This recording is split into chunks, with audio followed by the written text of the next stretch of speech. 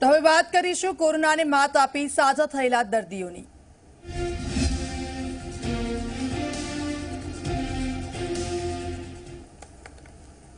एक तरफ परिवार ने बीजी तरफ फरज कोरोना सामे जंग लड़ता सैनिकोनी हालत हाल आवी छे। गिर सोमनाथना वेरावळनी कोविड होस्पिटल में आइसोलेशन वॉर्ड में फरज बजावती नर्सनी कहानी पण कंईक आवी छे।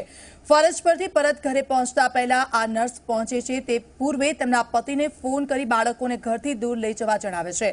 1.5 અને 7 વર્ષના બંને બાળકોને ઘરની બહાર લઈ ગયા પછી નર્સ શ્યામાબેન તેના રૂમમાં જતા રહે છે।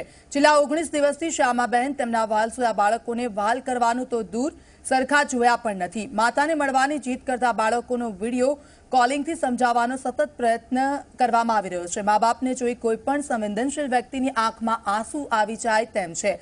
કોરોના સામેની લડાઈમાં ખડેપગ રહેતા આવા સૈનિકોને ઝી 24 કલાક પણ શત શત નમન કરે છે।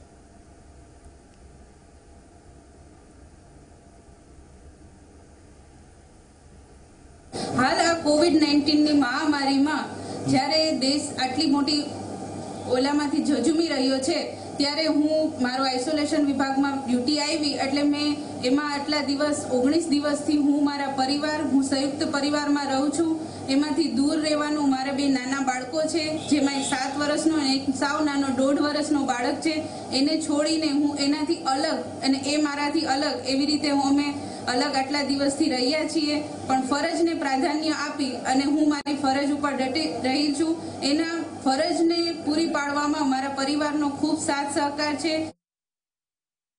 અત્યારે જે કોવિડ-19 ની મહામારી રહી છે એટલે મારા મિસિસની ઓર્ડર આઇસોલેશન્સમાં આવેલો હતું એટલે ઘરે આવીને મને ટેન્શન કે હવે આ મારું 1.5 વર્ષનું બાળક છે 7 વર્ષનું બાળક છે એટલે મારાથી કઈ રીતે થશે ને હું અત્યારે 7 દિવસ જોબ તો કરી આવી દઉં ચાલો વાતની કોઈ ટેન્શન નથી પછી મારે 14 દિવસ માટે ક્વોરન્ટાઇન રહેવું પડશે એટલે મારા છોકરાઓ વગર મારાથી કેમ ચાલશે એટલે ત્યારે હું મારા એને હિંમત આપી કે તું ટેન્શન ના લે મારા મમ્મી પપ્પા એના અમે બધા હોસ્પિટલમાં જ રહીએ છીએ मैंने कीधु तू टेन्शन ना ले तने सरकारश्रीनो ऑर्डर है એટલે તારે જોબ કરવી છે ને અત્યારે પેરામેડિકલ ડોક્ટર્સ પોલીસ કર્મી સ્ટાફ નર્સ બધાએ તમારે અત્યારે યોદ્ધાની જેમ જ રહેવાનું છે એટલે તમારે બધાને હિંમત નથી હારવાની ને તમારે જે સરકારશ્રીનો ઓર્ડર આવે એવી રીતે તમારે લાઈન દોરી ચાલુ